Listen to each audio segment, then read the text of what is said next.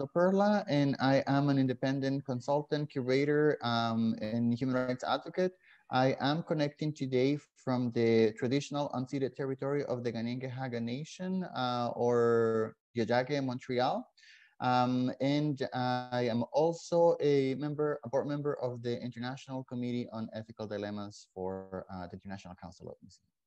Today, we will be talking about making space for historically excluded voices, but I want to start, before going into details, I want to start by talking a little bit about colonization and decolonization, what those mean. So give a little bit of a theoretical framework at the beginning, and then I want to also look at some very specific cases on how we can decolonize practice in the arts and a little bit of the museum sector as well, but mostly looking at decolonization through the lens of community work. And so with that, I want to start by situating us right now in this historic moment that we're living. So, I mean, we are experiencing these concurrent crises, health crisis, economic crisis, but also a social crisis, which have revealed, the shocking impoverishment of existing sectors of our society, so civil, political, economic, social, and cultural.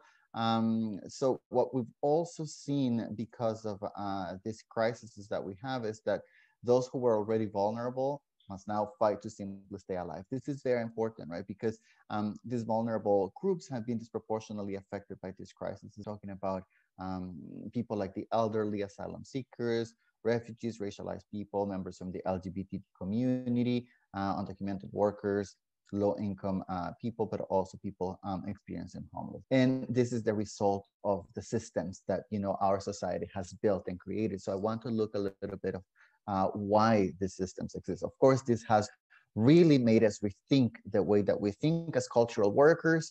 Not only, like I said, the way that we work, but also the way that we live. So all of this, has really come to shift our ways of doing and thinking.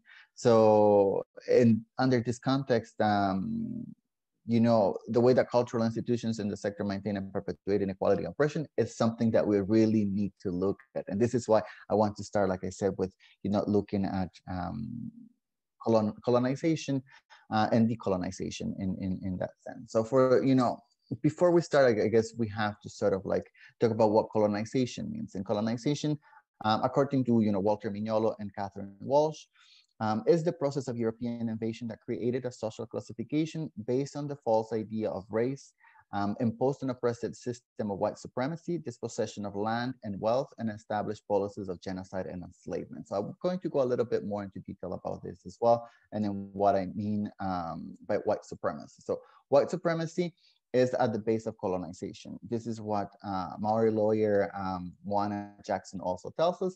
And I want to look at this idea because sometimes when we think about white supremacy, we immediately think of, KKK or like this very extremist set of positions of white supremacy. But what I mean by white supremacy, as Jamaican scholar Charles Mills explained, it's the unnamed political system that has made the modern world what it is today. A system of European global domination, bringing into existence whites and non-whites, full persons and sub-persons. And this is important because when I say invisible, it's because this has become so much the default that we don't even think about it, right? This is the way that we think, that we act, and it's all ingrained into this society structures, but like we said, have affected very much, or were, like I said, revealed even more with this concurrent crisis. So again, Moana Jackson tells us that, explains a little bit further, right? And tells us that some of Europe's greatest thinkers contributed to the development of this presumption, and it eventually encompassed everything from the superiority of their form of government to the greater reason of their minds and even the beauty of their bodies. They were merely warped fantasies posing as fact, but they were eventually learned as the truth that enabled Europeans to assert that they had the right to take over the lands, lives, and the power and power over those who they had decided were the lesser breeds. That we don't see it like this clearly spelled out, in our everyday lives, but these remnants of these systems are still very much present in everything that we do. We'll look a little bit more about that.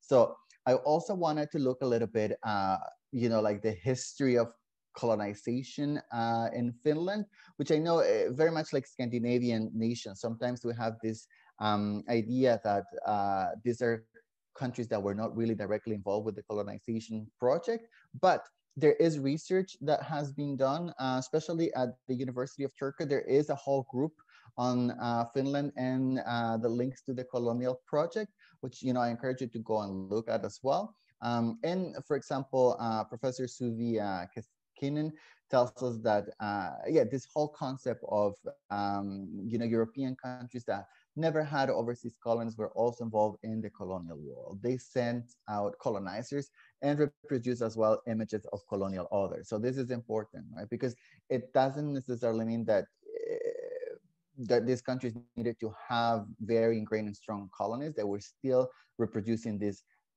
ways of thinking and doing that we have just looked at as well. So this is known as colonial complicity and colonialism without colonies. And so these are concepts that were developed to examine European societies and countries which were not classical colonial powers, but which nevertheless were involved in and affected by colonialism. Finland adapted ideologies and identities that are not easy to disentangle from colonialism. This is well, disentangling these notions from colonialism is something that Mignolo and Walsh also talk about.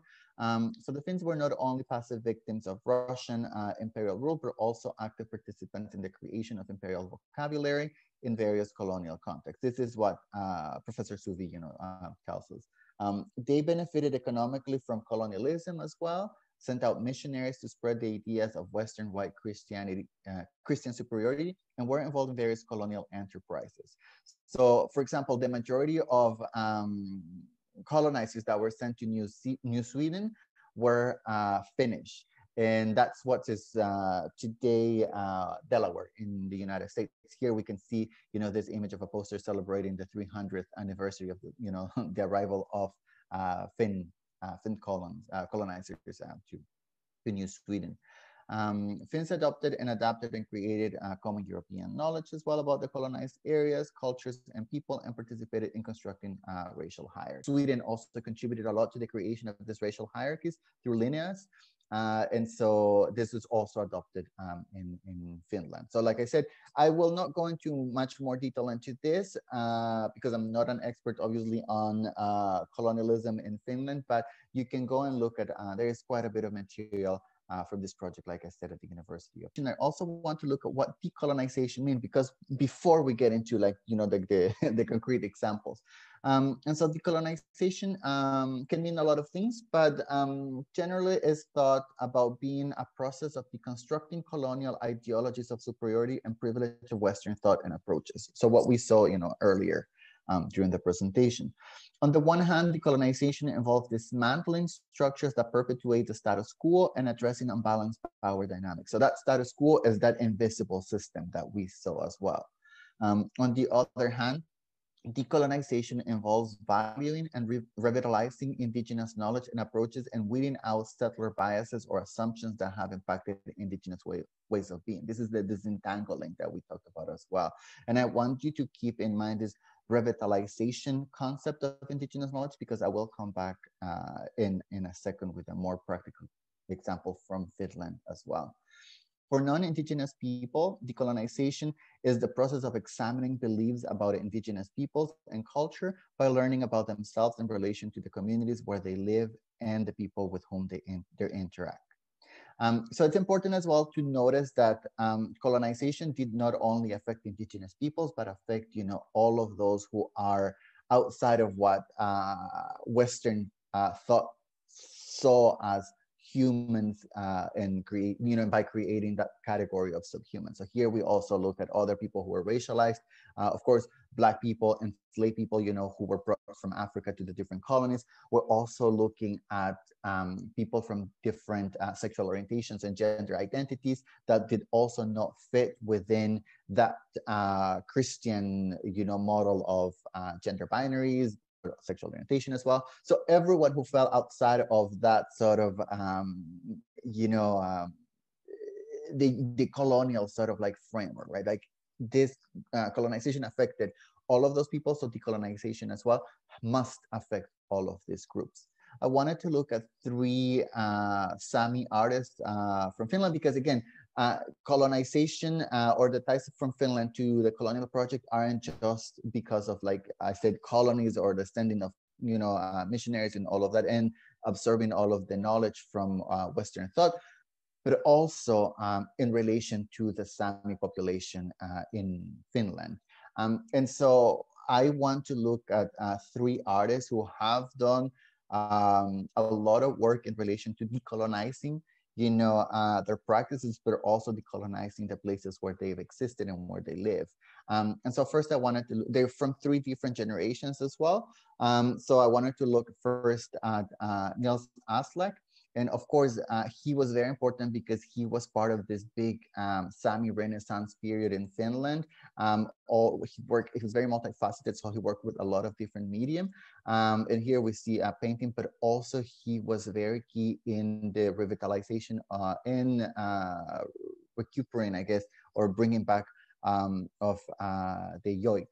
So that's also very important because, like, we saw in what decolonization means. It means the revitalization of indigenous knowledges, artistic practices, and culture as well. So Niels Aslak, to me, is a very good example of that.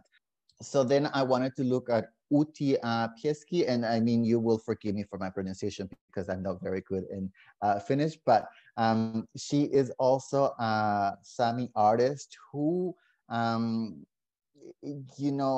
differently than Niels Aslak, she was struggling quite a bit with embracing her Sami identity because of the way that colonization worked in Finland, of course, right? Like, so the taking of the children and put into like the school systems, trying to sort of like integrate Sami children into main society, all of that affected, but also the position of Christianity. We talked about that as well, and how it affected a lot of the people who were colonized. So yes, so she in her work makes particular reference to that oppression from Christianity. You can see it here. I mean, this is works, where we can see the devil, right? In or it's the Cerveri. I think it's like the dog with like the multiple heads that sort of guards the gates to hell. But so she was very conflicted and had these feelings that were like spawning from this whole baggage of colonization and her identity as Sami. And the last one that I wanted to look at was Merja. And I would say, the other names because I don't know how to pronounce them.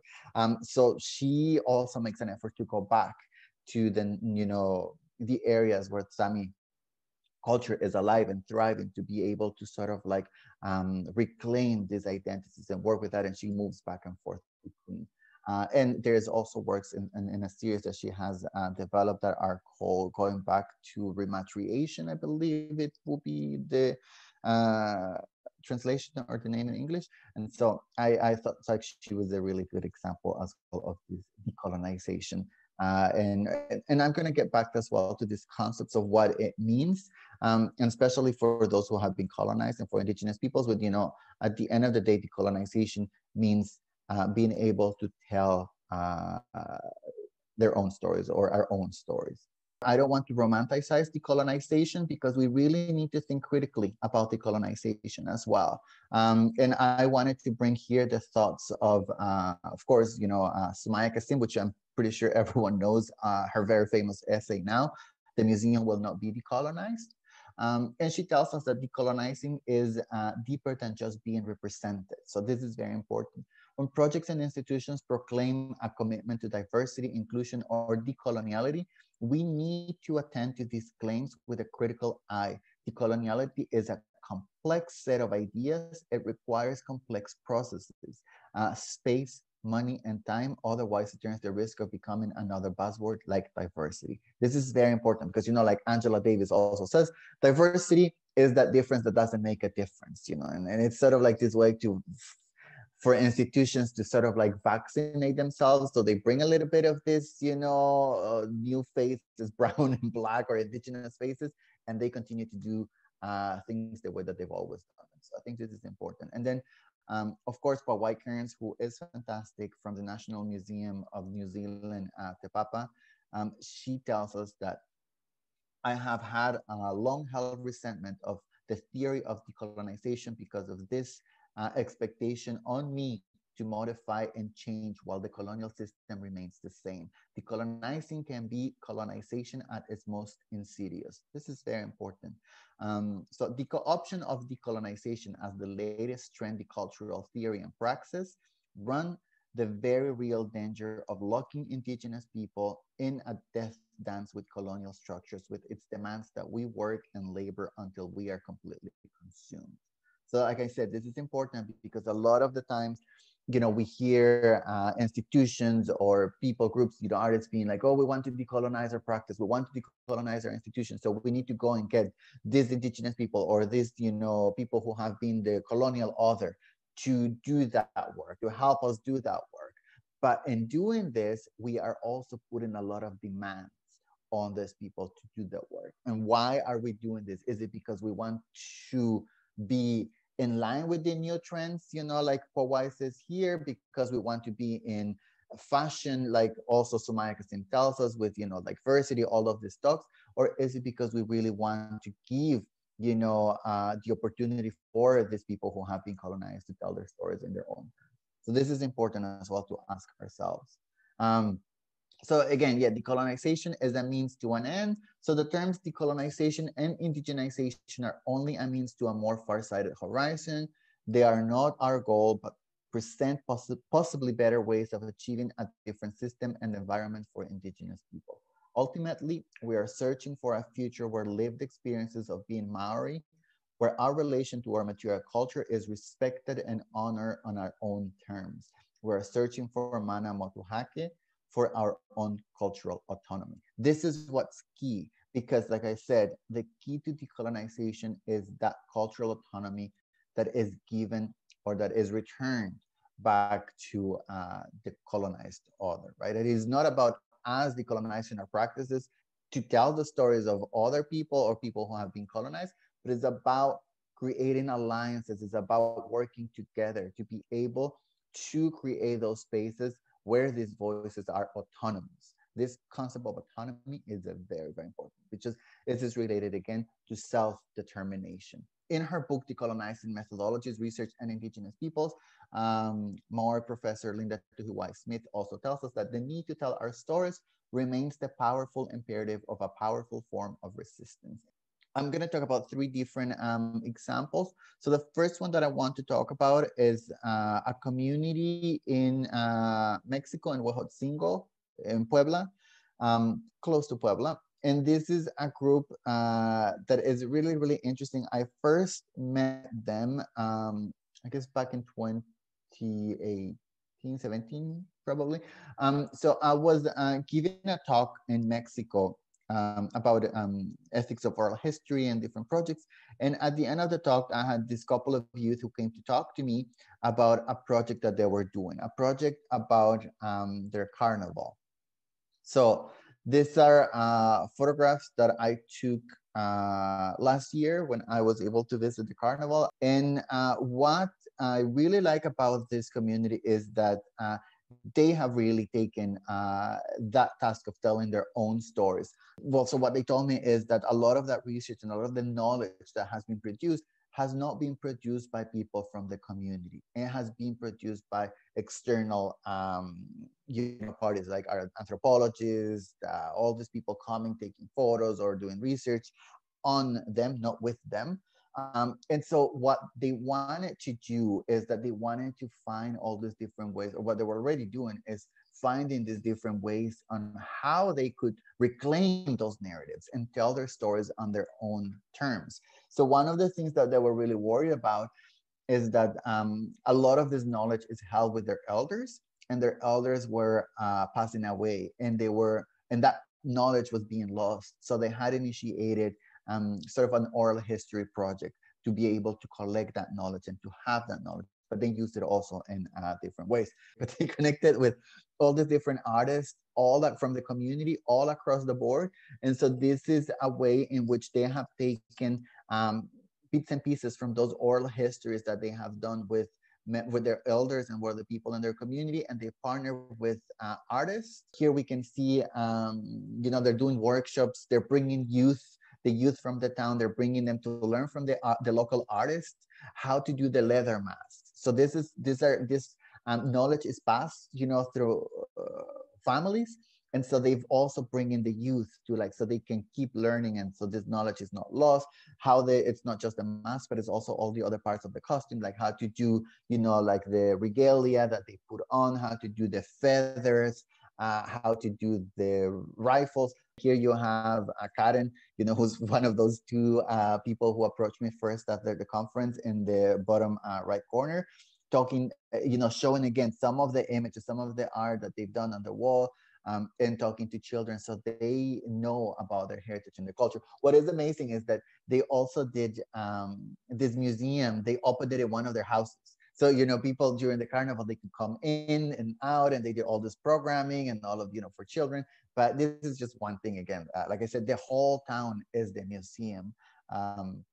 So here you can also see another way that they are retelling their stories on their own. This is Karen, again, working on embroidery. This is part of the regalia. This is part of the costume. There are two, I guess, types of carnivals in Mexico, I should have said.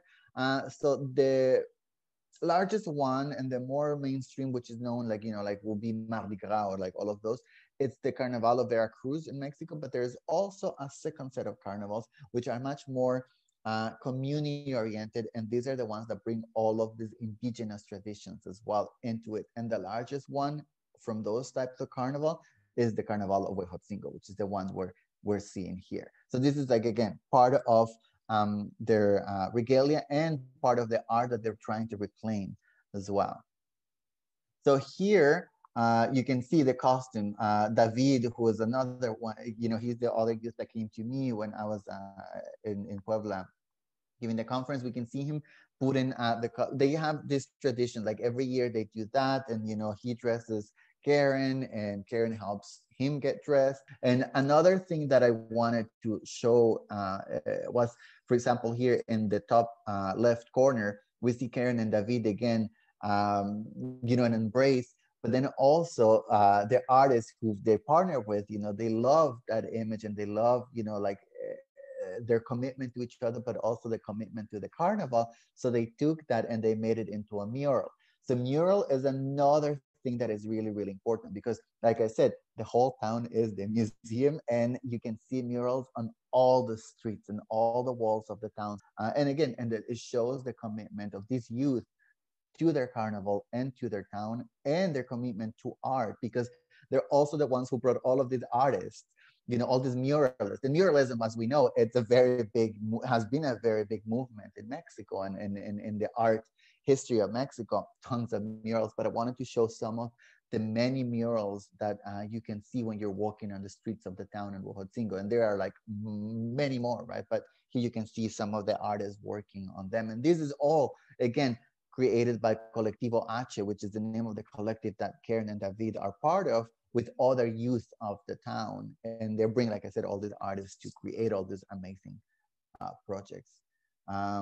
So another thing, and this is, I love this, this is David here in this photo.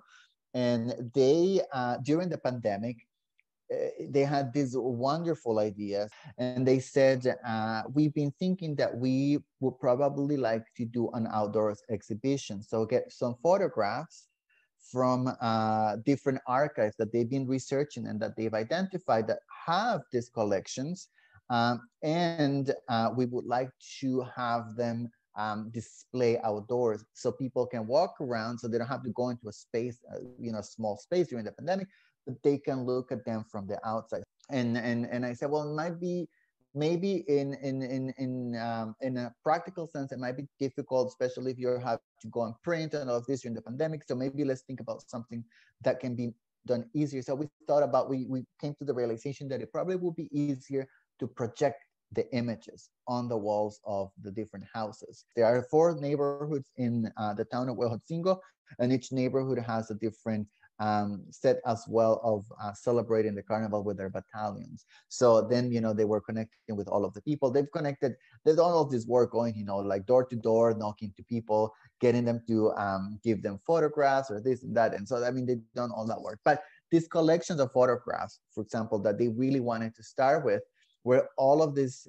photos that had been taken, like I said earlier, like last century or 2 centuries ago, from images that anthropologists outside of the community had taken. And yeah, of course, probably with no consent, in those times. So here we can see one of those images, which is hosted in a foundation in Mexico. So it's the Jaraca Foundation.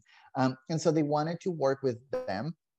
And they also found other collections in 2 museums in Europe. Wanted to again just look at here what Toni Morrison says in the white gaze, right? Like, which she tells us that our lives have no meaning, no depth without the white gaze, and I have spent my entire writing life trying to make sure that the white gaze was not the dominant one. I took this quote because I thought it was important in relation to what they were trying to do in Huejotzingo. Because, like I said, these images have been taken from people who are external to the community, but they wanted to put them in conversation with the community. So they wanted to contextualize them through the voices of the community, something that has never been done. So this was another really nice way to use this photographs, this art form, and then bring it into conversation with the voices of the community for them to be able to tell their own story, because the story was being told without them. But they also did this research and they found another collection of photographs that's hosted at the World Culture Museums in Sweden, because the World Culture Museums in Sweden has the largest collection of artifacts or belongings from the Americas in northern Europe. So the image that you see here on the left is an image that was taken by Bodil Christensen, who was a Swedish anthropologist who left her collection to the World Culture Museum. So in the research that they used, that Karen and David and the Collectivo H have been doing, they found this collection. So I was able to put them in touch with the curator who looks after this collection at the World Culture Museum. And then she also led us to another collection that is in the National Ethnographic Museum of the Netherlands. So the image on the right comes from that collection. These images, this is the intangible heritage of this community, which is not with them. A lot of the community members have never even seen these images. And so they wanted to bring them back, right? But what it was interesting to me is that once we started talking to the museums in Sweden and the Netherlands, well, the first one, in Sweden, told them, yeah, well, we can give you access to this many images for free, but after that, you have to pay 1,000 kroner per image, which this is a very small community. We had no resources, right? And so all of this started to make us think, okay, we need to start really thinking about repatriation as well. And so that now we're going to do a whole seminar of repatriation of indigenous heritage, ceremonial objects, human remains, and intangible heritage that is going to start in a month. Also originated because of this. They're also, like I said, are going door to door, knocking in their own communities and asking their neighbors to see if they have their own collections. And these images are from the collections of the neighbors in town. So they've also, and so they were going to as well put them in conversation with the other photos, so mix them and match them, right, with the other ones during the exhibition and the projection. Like I said, they really do just amazing work. The other one case that I wanted to talk about was an exhibition that I worked with for the Canadian Museum for Human Rights. And this was done with the Rohingya community. And it's also an exhibition that is about photography. And I will talk a little bit about some of the ethical dilemmas or ethical concerns that come from working with historically marginalized communities. The example that we just looked at from the carnival in Huejotzingo, that is to me, that's like the ideal case on how you work, because everything is being led by the community. Example now here with the Rohingya community, I think it's an in-between, because the community initiated they had this desire to do something, and they came to an institution, but then you have to deal with the institution, right? And you have to deal with those politics and those colonial ways of doing and thinking that we looked at. And so I want to talk about a little bit about as well about these challenges of working with a community when um, it's not like the case before where like there is complete autonomy, but you also have to be mindful of working with people who are external to the community and who have control of the final product. Uh, so the story behind this exhibition, as you are pretty well aware, I am sure, is the ongoing genocide in Burma right now against the Rohingya people. We've seen it all over the news. We've seen Aung San Suu Kyi, who, denied the existence of a genocide, denied the existence of the Rohingya people. The Rohingya community started arriving in Canada in the 1990s, and there are a lot of families in a few different places of the country. There's settlements of Rohingya families here that are, changing also the way that the community looks like in these different parts of Canada, and who are a very strong and very like vibrant presence in the country. And so they also have a presence in Winnipeg, which is the city where the Canadian Museum for Human Rights is located. And what happens is that they came to the museum and they look at Aung San Suu Kyi being represented as a human rights defender in some of the exhibitions at the museum, because, she had received like all of these awards and prizes all around the world. And so she was their feature. And this was very hurtful for the community. So they came to the museum and they asked the museum to address that and to remove those images of Aung San Suu Kyi from the museum, but also they talk about how their story was not represented, in the museum, and they wanted to see more content. So here's when it comes the tricky part and the challenging part, because when you're involving institutions, right? So the museum formed this committee. I was part of the committee, but then there was also different layers of it, and leadership within the museum. The top leadership decided that there was going to be an exhibition developed about, not with, this is important, about the genocide, about what was happening, about the community. And to me, this was very troubling and this was very challenging because, again, we as an institution, as a museum, we're deciding we're going to tell that story for that community, which goes against completely, right, on what we've talked about, the decolonizing, the giving autonomy to people to tell their stories. And the museum decided that they were going to use the photograph of a well-known Canadian photographer who won the Time Award for Best Photography because he went and started photographing the community when they were fleeing Burma and going into the refugee camps in Bangladesh. I wanted to read this quote by Susan Sontag because I believe that this speaks very clearly to some of the things that I was feeling, when I was looking at this process sort of like unfold. And she tells us that in her book on photography, that it seems exploitative to look at harrowing photographs of other people's pain in an art gallery, even those ultimate images whose gravity, whose emotional power seems fixed for all time. A portrait that declines to name a subject becomes complicit, if inadvertently, in the cult of celebrity that has fueled an insatiable appetite for the opposite sort of photograph. To grant only the famous their names demotes the rest to representative instances of their occupations, their ethnicities, their plights, making suffering loom larger by globalizing it, by spur people to feel they ought to care more. It also invites them to feel that the sufferings and misfortunes are too vast, too irrevocable, too epic to be much changed by any local political intervention. With a subject conceived on this scale, compassion can only flounder and make abstract.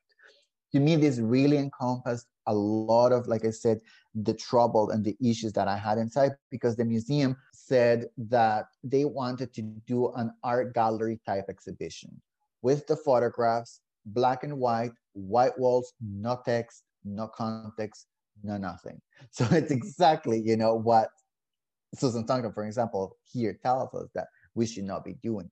To me, there were also so many layers because, again, this is a racialized minority that is experiencing this forced migration, that is experiencing genocide. And I felt that in the team of the museum, there was no racialized people who would have lived experience on forced migration, except for me. I arrived in Canada as an asylum seeker, as a refugee. So this is why I'm also very, careful about the way that I work with communities and the way that we present their work and that we present their stories, right? And how we can do that in collaboration is something that is really, really important to me. So to me, in here, going back to the white gaze, quote from Toni Morrison, one of the things that worry me is that there was a triple white gaze in here. So the first white gaze was the gaze of the photographer, that was looking at the community. The second white gaze was the white gaze of the museum team. All of the museum's team, everyone working on this exhibition, with my exception, were also white.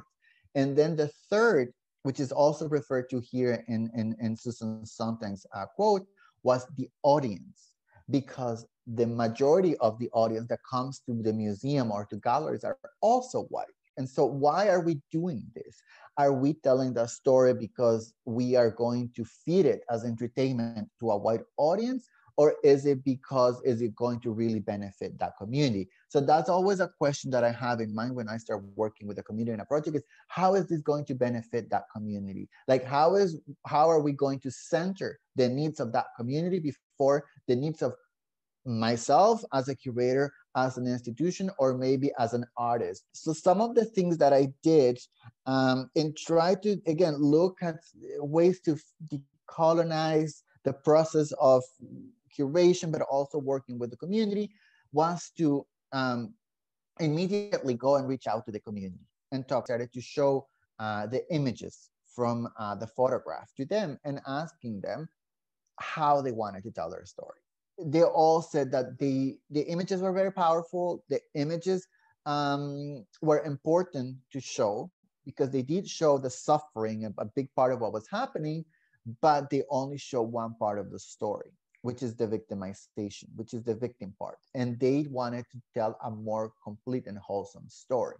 They also asked if they could choose the photographer because they had been working with a photographer who wasn't from the community, but who had established a very good relationship with them. But the museum did not want that photographer. So the museum was very much like stuck into, we're going to show these images. So we needed to work with that. And so, but the community said, we want people to know that we want visitors to know that we are a people, that we have a history, that we are wholesome human beings, that we built cities in Burma, that we built mosques, that we had markets, that we have culture, poetry, like song, music, like all of these things. You can't see that from the images. The only thing that you can see is us as victims. They also echoed and they said, when people only see us as that, it's easier to dehumanize us and to not think of us as people, as human beings. And this is exactly what the genocide is doing. So we want to go against that. And so we started talking about how we could do this, and we landed on this idea of creating an oral history project. I really like working with oral history because, again, it allows us to bring all these different voices into a project, and it also allows us to create other forms of art. I mean, with oral history, you can do, I've done virtual reality, but also choreography and dance, ballet, contemporary. You can do theater. You can do like so many things also based from the oral history. But another thing that oral history allows you to do is to dig deeper into those voices from the communities. One thing that you also have to be aware of is that when you're working with communities, usually in the first encounter, you will find the top layer of leadership within the community, which usually is men. And so we want to be able to get to all, so through creating projects with oral history, that allows you to go deeper into to talk to different types, to talk to women, to talk to youth, to talk to all, people from like the LGBT communities within those communities. So it allows you to really expand those voices and that vision that you have for a project. So we had many of these strategic meetings, over a year. during the process of developing the exhibition. So here, this is one photo from like the first meeting that we had in Vancouver. And then right, we went around the country developing, like I said, all these oral histories. We also created a curatorial committee. So instead of me as the curator selecting and choosing the images that were going to be shown in gallery, we instead, what I did was to create this committee, which was 5 members of the community. Again, looking at gender balance, like all, geographically and all of that. So they could be the ones choosing the images. So again, I was trying to really minimize like the influence of external people within the work that we were doing. And so by them selecting the images, I also asked them to tell me why these images were important to them, why they spoke to them, and to write that down. We use that as context for the images. So instead of having no context, no labels, no text, we use those words as the contextualization for the images in the gallery. Again, to put them in conversation and to bring those voices from the community. And here, you can see again, a lot of, the travels that we did across the country. Something that was important as well is that you can see that when we are doing these interviews, is the community who are doing the interviews. So the questioners, the questions that were asked, who the participants were, how they were selected, where the interviews were conducted, like all of that, that was selected as well with the community, not by me as a curator or by the museum. What was really important is that, and this is what I call curatorial activism as well, is that I, as a curator, was working together with the community, coming and advocating for these things inside of the museum. So together we were like asking and pushing for these things. And so the museum was, in a way, corner to be able to listen and to do these things. And this is another thing that is important when I look at the food, and this is why I have this photo here, is because we build friendships. With all of these communities, right? Like, you need to earn their trust, because you can't just go and expect them to trust you and to work with you and give you their stories, which are the most harrowing stories that they probably experience, right? We had so many wonderful barbecues outdoors, when we were working, all this delicious Rohingya food. And building, I remember all of those dinners, all of those conversations, building those relations. That is what is important, right? And this is also something that it's important to understand when we work with communities and we want to decolonize these processes as well, because sometimes as researchers, people like try to stay distant and try to keep that objectivity, and it's like, the subjects of that investigation, but when we're talking about decolonization, it's a completely different thing. These are all my friends, right? So I continue to be in touch with them. And this is also something that is important to know, because when you're working with communities, you're going to get calls sometimes in the middle of the night. You're going to, like, people, like, they will ask from you, they will demand things from you, because again, this is important because we are all benefiting from this, from telling these stories as museum professionals, as artists, like all of that. We get paid for this to me is also part of that reciprocity, because people trust you with those stories. And then yes, they will call you, they will like you, and they will ask things, and you have to be there, right? Because again, this is a relationship of trust that you're building. So this is also important, because it's working with communities is challenging, but it is also amazingly rewarding. And so this is, again, looking at how the exhibition looked like. So here now you can see, again, like, here I can go with how it was difficult to work. I left the museum because I moved to Sweden to work in a different project in the middle of, but the community still asked me to stay. So I stayed, even in Sweden, working as the curator here. I came back and continued to work with the community, because again, it was important to keep that relationship and to not break that trust that had been given to me just by leaving the project. And this is something that, people sometimes said to me, even in Sweden, they would say, yeah, but those relationships are the museums. And I said, no, those relationships are relationships I built. These people trusted me, not the institution. So the museum was very much fixed into having the center point of the exhibition to be the photographs taken by that photographer. But again, like I said, through the oral histories, through the contextualization, we were able to at least put them in conversation. Here you can see some of those quotes. They are the ones that, we were able to gather from the community. So they give some context. And like I said, the community also said, we have our own photographs. We have taken photographs ourselves. So we want those images to be seen inside of the exhibition. And so that was another big part of advocacy, to bring those photos into the exhibition. But that battle we won. And so you can see here, for example, when we see the photographs in the left, which are the ones from the external photographer, and the ones on the right, which are the ones from the community, you see the difference. They're in color. They're like much more about agency. They're children playing. It's not about the suffering so much, right? Like it's about them as human beings, as a communities. We used it to develop also a part of the exhibition that was based or that was using artificial intelligence. So people will come and ask questions from the screen, and the answers that they would receive were answers that were taken from the oral histories as well that we did. So that was another way to bring those voices into the exhibition, right? And not only to have that gaze and that sort of like vision from the photographer. So this was the opening of the exhibition, which again, it was also really interesting because for the first time in the history of the museum, this opening was led completely by the community. So there was only two people who were external to the community who spoke at the opening of the exhibition. Even I, as the curator, I did not speak because I didn't want to tell that story. It wasn't my story to tell. The curatorial committee that I organized also became a programming committee. So all of the programming around the exhibition was also developed by them and led by them.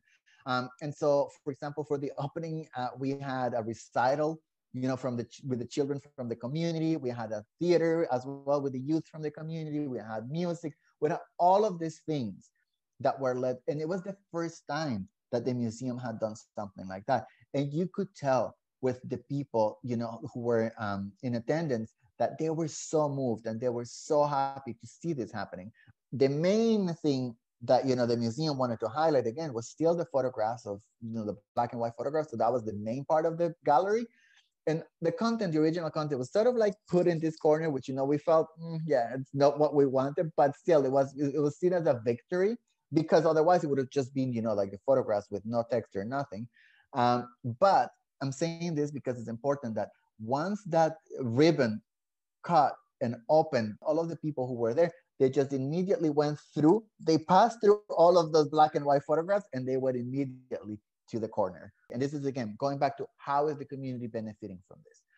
What was really important for this community was to raise awareness about the genocide that is happening to their people in Burma. And this is what they wanted. That was the main objective. And so they were the ones who were able to talk to the media and to tell their story and to talk about the advocacy and what needed to be done, what Canada as a government, as a country should be doing. They were all of the ones telling all of that to the news, right? And that was the big part of, that was the victory that we saw. That's important why, we need to have those advocates inside of institutions as well, and people who understand, or artists who understand how to work with these communities. So this is the last example I want to talk about, which is called Weaving a Better Future. And it is an example from a community in Guatemala that I also work with the Canadian Museum for Human Rights. So this is, again, another example when it is difficult to work because you're working through an institution. Central America experienced all of this civil war conflicts, armed conflict during the 80s. They were fueled by the United States. There were genocides that took place in the region, like all of these things. I am a product as well. I grew up during the war in El Salvador, so next door to Guatemala. But what happened in Guatemala is that during the war, especially between 1981 and 1983, there was a genocide that was committed against indigenous peoples of Guatemala. So many of the Maya peoples in there. So a lot of the men were disappeared or killed, and this left a lot of the women on their own and trying to find ways to sort of look after themselves and to find ways to provide for their families, right? And so because they're weavers, because they're artists, they initiated these cooperatives of artisans to be able to, again, also reclaim their knowledge, because during the genocide, because if you were indigenous, you were a target. So a lot of people stopped wearing their traditional costumes, they stopped weaving and all of that. So with the cooperatives, they also try to recover this knowledge. They try to like bring back like the pride of their indigeneity, but also it served as a collective way of healing for the women when they were working together in these cooperatives, because they realized as well that they were not alone, that this had happened to many of them. So this is sort of the background for these cooperatives. This project came about because the museum, again, we were doing an exhibition on women's cooperatives from around the world. And the president of the museum wanted to do a virtual reality exhibition on one of the women cooperatives, the one from Rwanda. And they told me when I came back, you're going to go to Rwanda and you're going to do this project with, the women's and the virtual reality in there. And I said, I don't feel comfortable doing that because, first of all, I've never been to Rwanda. I do not have any relations with the women's and their communities, and I cannot go and ask them to share with me the most troubling, the most traumatizing experience of their lives, which is the experience of genocide, with me, who I'm a complete stranger. So I did not feel that was ethical for me to do. So I said, but I can talk to them and see if they might be interested in working with us and what this can, come about. And so they said, okay, yeah, do that. And it took me a few months to start, to build that relationship of trust with the women. And so, of course, when I initially started talking to them, they would say to me, well, why? Why are we going to do this? Who are you? Like me, but who is this institution? Who is this museum that want to show our stories? We don't trust, they said to me, filmmakers, artists, all these people that come here, because we've had them coming for years and years and years, taking our knowledge, taking our, art and everything and appropriating it. And they leave with our stories, with our art, and they never come back.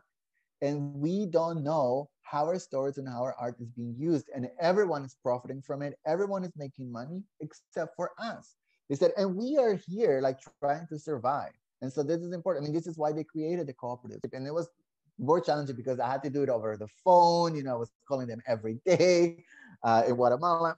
But finally, after a few months of, like talking and all of this, they said, sure, come to come to Guatemala and we'll work with you. We'll see how how we can do this. But all of this is again like it just not happened overnight. Like I had to go work. There was a lot of work internally in the museum as well that I had to do because, for example, they said something that's very important to us is that we need to know what's going to happen to the stores. So I had to promise that all of our content, all of the exhibitions in the museum, that were all English and French, this one was the first one who was done in Spanish. So I could then bring it back to them and show them, and that they could understand how their stories were going to be told. I had to negotiate all of that with, like the department of the museum and whatnot. They also said, how are we going to benefit? That was very important, right? And so I said, well, we have a boutique in the museum that sells products. Maybe we can sell your products. I said, yeah, that's interesting. And I said, but if you do that, you need to commit yourself that you're going to be a regular client, that you're not just going to sell it one time, because otherwise you're going to create more harm. This is some umbrella cooperatives, and so they're going to go into debt, buy material and all of that. But there were so many different things that I had to do to make sure that this was going to be something that they could benefit, but that they could also trust as a project. And so after, like I said, all this month of all this work, we finally went to Guatemala and start recording. And this is another thing too, working with the media producers who were doing the virtual reality. For example, they were saying, oh, when you go to Guatemala, go into like their houses and take film. And I said, we can't do that. I said, we are going to do what they want us to do and what we're invited to do. So we were working as well into how to develop the curatorial approach, what messages we were going to tell through this work, right, through this virtual reality. Messages that were important to them. Like I said, we don't want the cooperatives to be romanticized. We don't want people to think that this is the solution to our problems, because a lot of our women are still living under the poverty line. So, all of these things were important, right? That all of these messages and all of these voices could lead as much as possible the development of the project. And we're going to go completely open to listen to what they want, right? And how they want to, like, you know, be portrayed and what they want to be filmed. And also to be able to talk to as many different people as possible, and then incorporate all of those voices as well and needs. And so, yeah, here we were going across the different villages in Guatemala, you know, like showing as well, you know, how the project was going to look like. It was really, really, you know, great to be able to build this relationship, to make these friendships, and to be able to work like that. So this is how the exhibition looked like. You can see again, you know, we have all the images. Again, the textiles, the artifacts that are shown were selected with the women.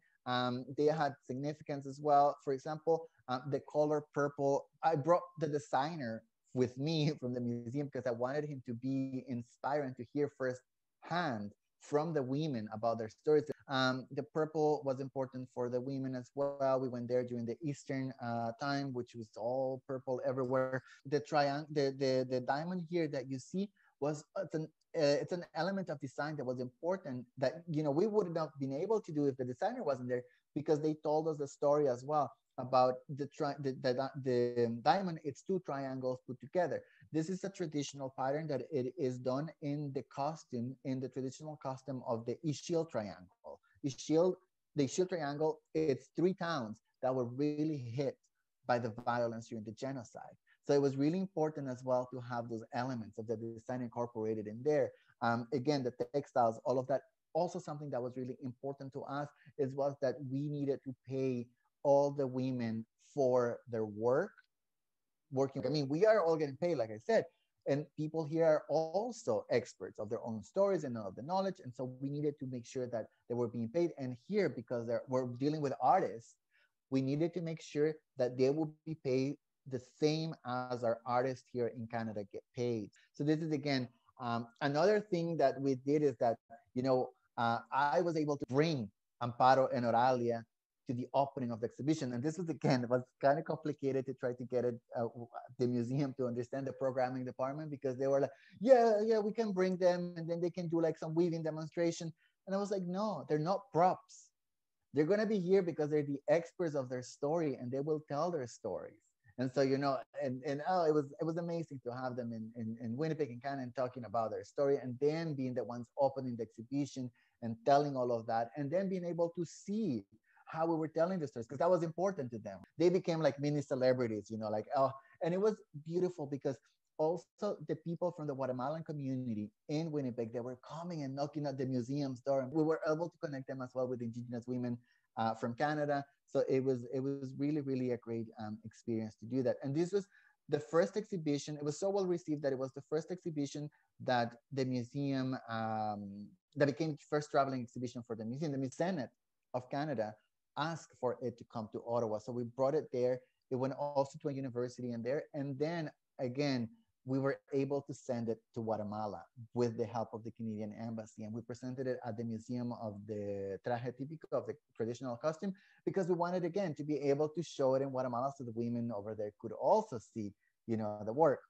I was able to advocate with the museum. And so I was able to go back to Guatemala after the exhibition had closed or ended, and to visit every village, again, all those 12 villages. So they're seeing all the women, how their virtual reality looked like and how their stories were told. I wanted to finish with this because it is important, like I said, that when we engage into these projects, that we don't become, we just don't parachute into these communities and then we disappear and we leave. Every year I go back because it's important. And we're still into, I mean, we talk like, you know, all the time through like Facebook, social media with the women, because it is important.